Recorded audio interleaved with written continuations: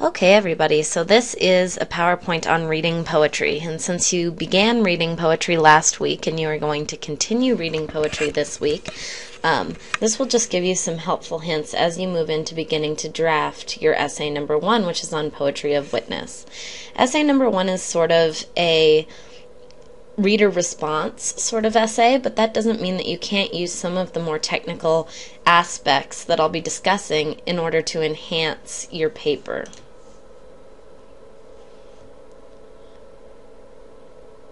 Alright, so the first question is, what is poetry? And I sort of asked you a bit about what you thought poetry was and how you felt about it in the discussion board for week 2. But here we're going to talk in maybe a more technical sense about what makes poetry different from some other types of writing. What are some of the requirements for a piece of writing to be poetry? Some of us might think it's something like meter or rhyme, which are two common elements in poetry, but that don't necessarily make it different from prose. And, you know, some prose can contain meter as well, like some people would say James Joyce's writings, especially Ulysses, contain meter. And does it have to rhyme to be a poem? Figurative language, something like metaphors or synecdoche or all these other different types of language that are used specifically in poetry, those are also used in other types of writing. Other times I hear students say that it's an emotional connection, that it's the author's emotions that are being conveyed through the writing, and that's what makes it a poem, and that that's not necessarily the case in prose. So from one of the textbooks that I use for English 102 sometimes, I thought there was a really useful discussion of what makes poetry different from prose. And the author of that text says, "Indeed, one of the qualities we might assign to poetry, or jazz, if we were to attempt a definition, would be its tendency to surprise us, to go beyond or around or under our expectations, to do things with language or music that we hadn't quite counted on." So he compares it to jazz, in that it might have emotion, it might have meter, it might have rhyme, but sometimes it surprises us.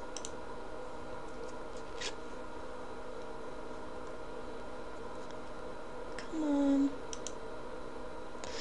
on. So here's a little example of a poem that might not seem quite like your typical poem.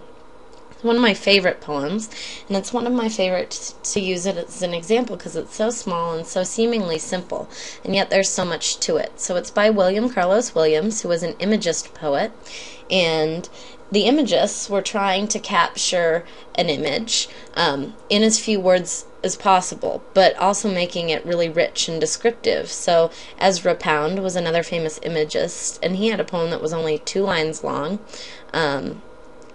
and that just captured one really quick image, but language becomes very important in a poem like that. So this is just to say, "I have eaten the plums that were in the icebox and which you were probably saving for breakfast. Forgive me, they were delicious, so sweet and so cold." So let's go to the next slide to look at some of my suggestions for reading poetry, and we'll take a look at how that poem can be used as an example of some of these things. So 2 of the things that the author of that textbook suggests when you're reading poetry are paying really close attention to the words themselves, and then reading the poem like prose by separating it into sentences. So when I was just reading that poem right there, I didn't pause at the end of each line. I just read it straight through as if it were prose. And that's what I recommend you do with all of these poems of witness I've given you, because in fact a lot of them are written just like prose. Like something like Caroline Forche, her poem, The Colonel, it might seem more like a short story, a very short story, than it seems like a poem. So I would add that to read a poem effectively, you need to establish some key facts and relationships. The first fact is, who is the speaker? Who's talking in this poem? And to whom is she or he speaking? And for what purpose? And after those key relationships are established, you can focus on more technical aspects of the poem like tone, form, rhyme, and meter, all of which I'll go over in just a second. So let's go back for a quick second to the William Carlos Williams poem as an example of some of this. So if I were approaching this poem like I was going to write about it, I would first start with the question, who is speaking in this poem? I've eaten the plums that were in the icebox and which you were probably saving for breakfast. Forgive me, they were delicious, so sweet and so cold. Well, I would say that the speaker is definitely a person, because it's I. And this seems sort of like a little note to me that someone would read left on the refrigerator, right? So it seems also that the relationship between these people is kind of intimate, and this is something that I have in class long discussions with my students about is, are these people just roommates, are they husband and wife? Well, my theory is that they're definitely in a relationship with each other, whether or not they're husband and wife. So I like to think myself that this is a man writing to a woman, and we could go through all of the different evidence for these things. But if I have a man and he's writing to his girlfriend or his wife, and his purpose is to apologize, but then we have to look a little bit closer at the poem to see whether or not that's the only purpose. What about these last 4 lines, the second little stanza? Now, the first part in itself could be a little note on the refrigerator, right? I've eaten your plums, and you were probably saving them. But then he says, forgive me, so that's his first purpose, is asking for her forgiveness, less than apologizing. He doesn't say he's sorry, he says, forgive me. But then he says they were delicious, so sweet and so cold. Now, what is he doing there? A lot of people would say maybe he's rubbing it in.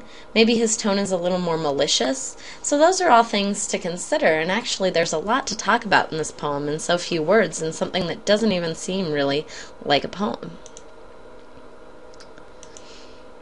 So this example of a Shakespeare sonnet gives us something a little different to think about. So, when my love swears that she is made of truth, I do believe her, though I know she lies, that she might think me some untutored youth, unlearned in the world's false subtleties, thus vainly thinking that she thinks me young, although she knows my days are past the best, simply I credit her false-speaking tongue, on both sides thus is simple truth suppressed.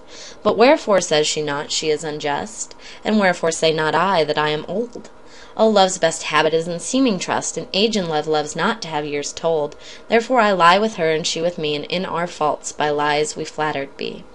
So, when you look at a poem like this, you can't start right in talking about who's the speaker and stuff like that, maybe, because first you just got to figure out what it means. And this is one of the really important things about literary analysis, is I need to do work with this poem, Sonnet 138, just to figure out what it's about before I even get to what it means or what's its significance to me, right? And I have to do that work, and then I probably can't even use much of it in my paper. So this is one of the things about reading over and over again, right?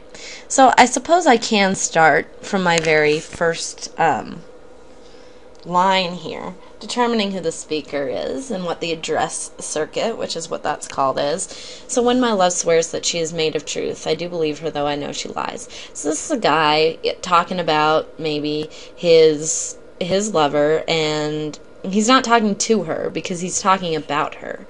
So let's try to figure out what this poem is about so we can figure out the meaning. So his love swears that she's truthful, that she's telling the truth, and he believes her, though he knows that she's lying. Okay, so we start out with kind of a funny premise or a paradox, and then he goes on to say that she might think me some untutored youth, unlearned in the world's false subtleties. So he is willing to believe her, though he knows she's lying, that she might think that he is naive. And why he would want to think that? Well, we'll have to keep reading. So thus vainly thinking that she thinks me young. Ah, here we go. He's not young, and he wants this love of his to think that he is young. And so by being naive, it makes him seem young. Although she knows my days are past the best, even though she knows he's not really young. Simply I credit her false-speaking tongue. So, she's a liar. So he chooses to believe her lies so that they're both lying to each other, right? On both sides, thus, the simple truth suppressed. But wherefore says she not she is unjust? But she's not saying she's a liar, and he's not saying he's not old. So they're both just sort of lying by omission. And then he says, oh, love's best habit is in seeming trust, and age in love loves not to have years told. So they can't really be together. They can't be in love if he doesn't trust her, and they can't be in love if she's always going around talking about how old he is, right? So in a Shakespearean sonnet, part of the form is that there are always these two lines at the end. And these two lines at the end, they often have sort of like a moral of the story feeling. That's not necessarily what they are, but here in this case, he says, therefore I lie with her and she with me. And this has a double meaning. It's a double entendre. To lie with always means to be intimate with in Shakespeare, and it also means they're both lying. They're both not telling the truth. And in our faults by lies we flattered be. So they get to be flattered. This is how their love works. So now that we've figured out what the poem is about, what's actually happening, now we can start to touch the meaning, right? So what is Shakespeare or the speaker or, what is going on here in terms of love? What is this poem saying about love? What is it saying about trust? What is it saying about lies? So those are all the questions that might guide your actual analysis of the poem, right?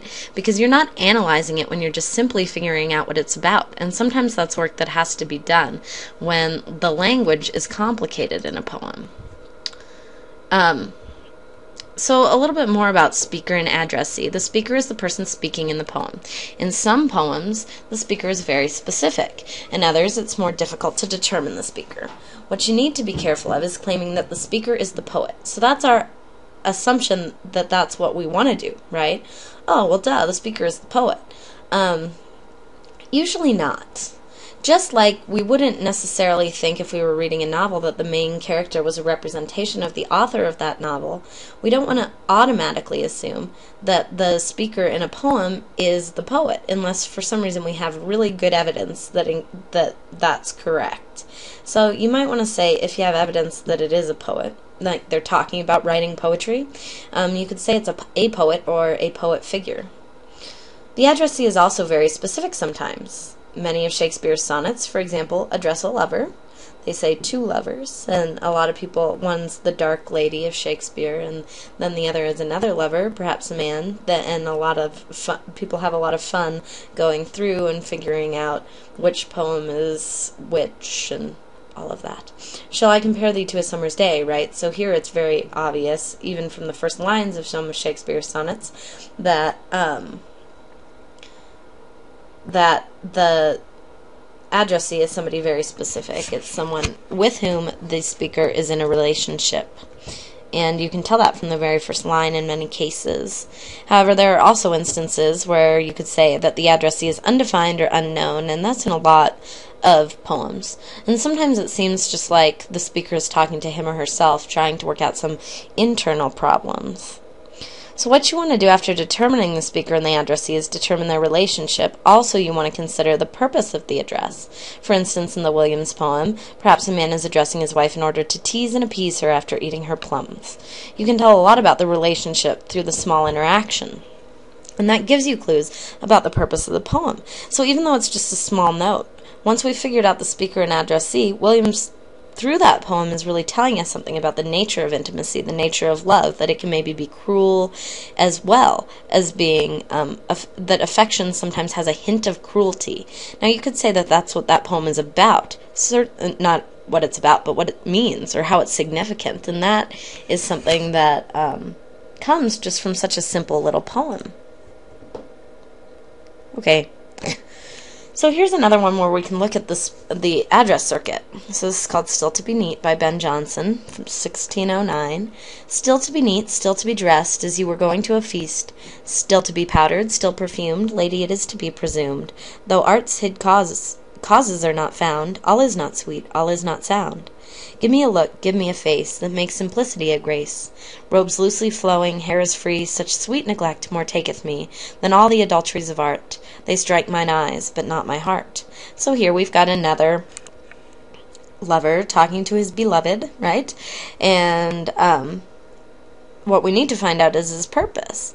And actually, if you go through line by line in this poem, which you are free to do at your leisure, what you can see is that he's telling her that he is tired of her spending all of her time and energy in getting dressed up, when in fact it is much more important the way that she interacts with him and things like that. So you can take a look at that one.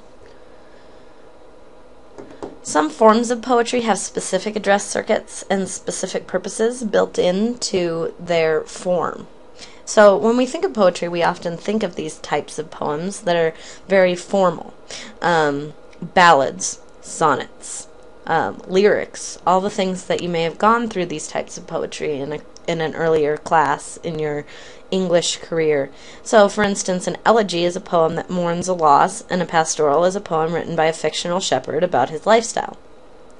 These are called stanzas, and you don't have this textbook that I'm referring to on this PowerPoint, but if you figure out that something's an elegy, if you know about these stanzas, then it does some of the work of figuring out the situation of the poem, but it doesn't help you figure out the meaning of the poem or the real heart of the poem, which is how you need to find that through your analysis. Another thing to consider while you're looking at these poems is the tone of the poem. In Williams, is the speaker teasing or taunting or malicious or genuinely apologetic? Finding out what the poem means sort of depends on you figuring out the tone of the poem. And you do that through looking at the language, tone words, emotion words, things like that. So a speaker's tone can change. It can be teasing and it can turn malicious. And so it's really important to be listening to those things. And this is a good place to mention that sometimes you can hear those things better if you read the poem aloud. And not just once, but a number of times until you feel comfortable with the vocabulary of the poem and the way the poem is laid out on the paper, the way the lines break, and until you can sort of read it with a flow that allows you to hear the tone of the poem. So this is just for fun, and you can take a look at these links if you want, but these are some of the readings of Carlos Williams' poem on YouTube, and the tone is different in all of them, and maybe we'll take a look at one here if I can get it to come up. But they give an example of how different readers might read tone differently. So here's one coming up now. Maybe. That we can take a look at. Okay.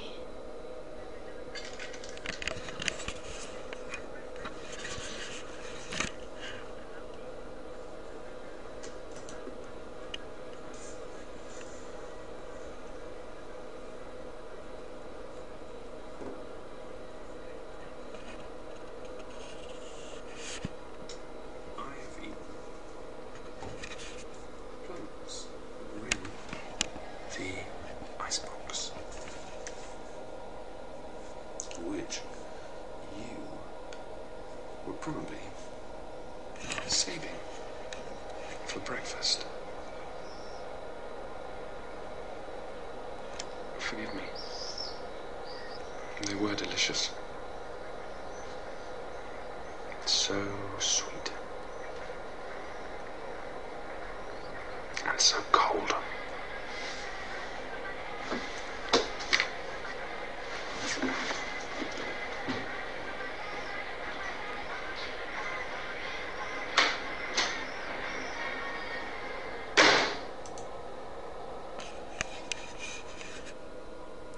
So with that one, you can see there's sort of a matter-of-fact tone to that, right?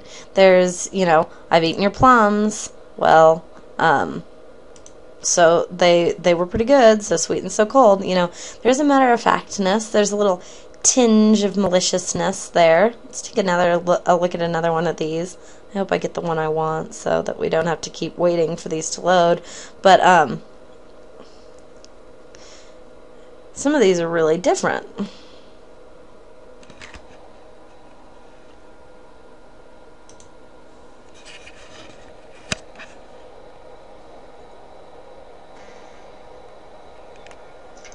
I have eaten the plums that were in the icebox, and which you were probably saving for breakfast. Forgive me. They were delicious, so sweet and so cold. So I always ask my students the tone of that one, and they say it's creepy.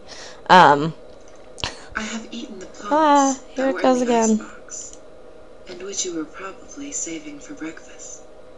Oops. So, but it's also very seductive, right? I mean, so she's reading a much different kind of tone into the poem. And there's a couple others. One of these is pretty funny because it's a guitar solo interpretation of This Is Just to Say, which is interesting. But definitely that would rely on reading the tone, right, in order to turn it into a musical interpretation. But you can see that that second reading of the poem is presenting a much different interpretation, that there's something about teasing that's an important part of an intimate relationship, and it's a different reading of the poem just through the tone. So that should be something you're looking for as you're looking at these poems. It's very important in, say, Sharon Olds' poem, for instance. Sharon Olds is writing about these little boys, and there's some indication that it's a very light-hearted poem, that it's a sort of funny look at these little boys, but then there's a turn in the tone of that poem in some places where you recognize that in fact there's something sort of dark about the poem, something really dark or malignant about the poem, that it's sort of a forewarning of something of the future. And without listening to the tone of the poem, you could easily read that as like this light little funny poem. Okay. So this last, I don't know if this is the last thing actually, but the scansion is the practice, art, or skill of scanning lines of poetry looking for aspects of the form. This is probably something that many of you have done in literature classes in middle school or high school. This is where you look for the rhyme scheme and also the meter of the poem. I call it a practice, art, and skill because I think that some people have a natural aptitude for it. Sometimes musicians have a natural aptitude for it. I also think that it's an art in that some critics would disagree with each other on the meter, on which syllables were stressed and unstressed in any particular poem. The purpose of practicing this art of scansion is that when you start to find patterns in poetry, then you also start to find places in those poems where the pattern that you found is disrupted. So if you find these places where this pattern is disrupted, where it doesn't quite rhyme, where it has a slant rhyme, or where you're going along in iambic pentameter, which is the most common form of meter, da-da, da-da, da-da, da-da, and all of a sudden it doesn't work, that there's two stressed syllables in a row instead, then these are places to look at for meaning, because the thing about poetry is that it's not accidental. Poets that are published and anthologized and read widely are poets who have very carefully constructed their work. They've chosen every word very intentionally. If for some reason they don't rhyme, it's not because they just couldn't think of something that rhymed. They didn't just throw it together and then they were like, oh, all right, I'll publish it anyway. It's because they've chosen to have a not exact rhyme. And maybe that's for a reason. Maybe it's because I need to take a closer look at the language right there. And most of us understand rhyme. We understand when things rhyme or when they don't because we've been listening to rhyming things, songs and nursery rhymes since we were children. Meter is much more complicated. So when you're scanning for meter, you're looking for stressed and unstressed syllables and for the number of syllables per line. The most common form of meter in poetry is iambic pentameter. Iambic pentameter indicates two things about the line of poetry. First, it has 5 feet or pairs of syllables. So each line in a poem written in iambic pentameter is going to have 10 syllables. Each set of 2 syllables is called a foot. And second, each foot has 1 stressed syllable followed by 1 stressed syllable. Fun, right? It's actually really easy for most of us to hear iambic pentameter. Many of Shakespeare's sonnets are written in iambic pentameter, and we tend to read poetry when we read it out loud like we're reading in iambic pentameter, like I said before, da-da, da-da, da-da. There's lots of other ways of looking at meter. If this appeals to you, certainly I can recommend some sources for practicing this. Again, why should you care? What you're looking for when you're about to write a paper about a poem is you're looking for something really unique, a unique interpretation of the meaning of the poem. And sometimes a meter or rhyme is a way to get at that unique interpretation. You don't want your interpretation to be the same as every average Joe out there in the world, and so you want to be able to find some in to getting a good, interesting angle on the poem that you're working on. This is another sonnet. I'm not going to give it to you as an example, because if you would like to look at it as an example yourself, you're welcome to.